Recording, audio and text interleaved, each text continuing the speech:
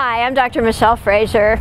A common question that we may have is, why did my horse come back from the track after a breeze with tight muscles or muscle cramping? And what could this be, and what could I potentially do to prevent it? So one of the most common reasons that a horse may come back from the track with those sort of symptoms would be exertional rhabdomyolysis, or more commonly referred to as tying up syndrome. And it's certainly important to remember that although we think of the classic tying up horse as the thoroughbred racehorse that goes out and does a work or a breeze and then ties up and has those hard muscles, that this can happen in any breed and in any condition. And we certainly see this in warm bloods and Arabians, at endurance rides and show horses, and even in pleasure horses. So this is certainly not a disease unique to the racing thoroughbred. There's several causes that can result in a tying up syndrome, and one of the most common is certainly overexertion. The horse that isn't ready perhaps for the level of work that it has. The racehorse that breezes and wasn't quite ready for it and just overexerts himself. And again, it can also be the pleasure horse that goes out and does that trail ride a little bit too long, or does that cross-country gallop a little bit too much for what that horse was ready for. Some other contributing factors could also be diet. We tend to see this more in horses that are fed high grain diets, high carbohydrate loads, as opposed to a higher fat diet. Some other contributing factors to why a horse may tie up also include hormonal imbalance, especially related to female horses, fillies, around their estrus cycle. Tying up in the racehorse does tend to occur more in fillies as opposed to colts, so we certainly think it may be related to hormones and the estrus cycle. Also, nervous horses tend to also have increased problems with this. Electrolyte imbalances can also lead to tying up.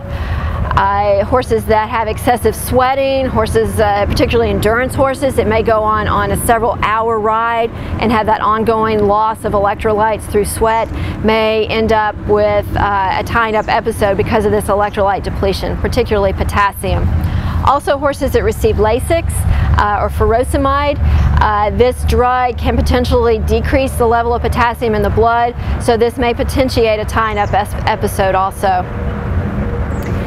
The way we're going to diagnose exertional rhabdomyolysis or tying up in a horse is based on those typical clinical signs, the very hard, painful muscles on palpation. And in addition, your veterinarian may pull a chemistry panel or a serum biochemistry panel to look at the muscle enzymes on the horse and determine if those are elevated. Specifically, they're going to look at the CK, the AST, and the LDH enzymes to see what those levels are. Treatment of a tying up syndrome is going to depend on the severity of it. Certainly most cases are going to need some pain relief, some analgesics such as Banamine to help to get over the painful muscles. Some veterinarians may advocate using methocarbamol, which is a muscle relaxant. More severe cases may actually need IV fluids, potentially some electrolyte correction, especially if that was a contributing factor.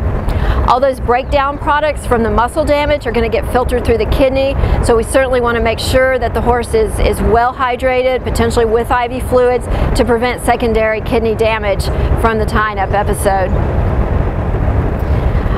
Ways to prevent tying up include just making sure that the horse is on a consistent level of exercise. Make sure that horse is ready to breeze. Make sure that riding horse doesn't overexert itself on a particular day, and keep a consistent level or routine of exercise. Some people advocate using some drugs such as dantrolene or acetylpromazine to potentially prevent episodes also. Changing the diet may help. You want to increase the fat and decrease the carbohydrate load. Feed a mixed hay, not a straight alfalfa hay. These are some things that may help prevent future episodes. There's also some genetic components that can contribute to tying up. One of those is called polysaccharide storage myopathy. This disease can be seen in thoroughbreds, but it's certainly more common in draft horses, warm bloods, or quarter horses. But certainly has been reported in a few thoroughbreds. Also, recurrent exertional rhabdomyolysis is a genetic disease or component that can cause tying up in the thoroughbred. And these horses typically have recurrent, as the name implies, recurrent episodes of tying up, despite all the proper management, the horse not being overexerted, the horse being on a routine level of exercise. These horses still exhibit these clinical signs. These can be difficult to manage, but again, the same prevention strategies. People advocate dantrolene potentially, also increasing the fat and decreasing the carbohydrate load in the horse's diet.